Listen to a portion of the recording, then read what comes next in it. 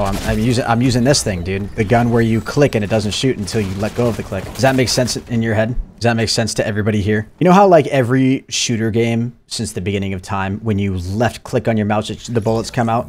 And then when you let go of the mouse, it stops shooting, right? You know how every fucking video game works like that? So Fortnite thought it would be cool, in their infinite wisdom, to add a weapon where the opposite happens, right? So you've been practicing this muscle memory for years. And I would cut Fortnite some slack if this wasn't the 4th time that they've done this. Didn't they do it with an AR? I know they did it with a shotgun. They did the charged shotgun, right? Now they've got the charged SMG. They took the charged shotgun out like 4 seasons ago. I thought maybe they had learned their lesson, realizing that that's just a terrible idea. For an SMG, it makes no sense. For an SMG, you need close quarters, quick reaction time, right? To stay ahead of your gunfight. Why would you want to hold and release to shoot? It's not necessarily that the weapon has bad damage or anything, it just mentally sucks to use.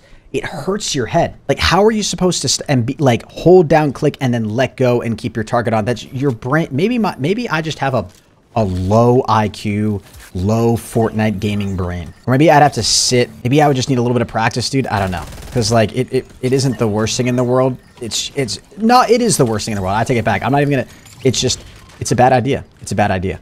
And I understand that it might be a little bit of a skill gap, but I just think it's dumb. And it makes me angry. And if I were in charge at Epic Games, not only would I remove it from the game, but then I would fire whoever thought it would be a good idea to add that into the game. I would understand the idea that it's a pure skill gap thing if the weapon was OP, but it's not even, it doesn't even stand out, I don't think. Like, it still makes way more sense to use the Stinger. I think the Stinger roughly does the same damage, right? So why would you not just use a Stinger? This is how I pictured that meeting going. We need to add some new weapons to the game. What weapons do we want to add?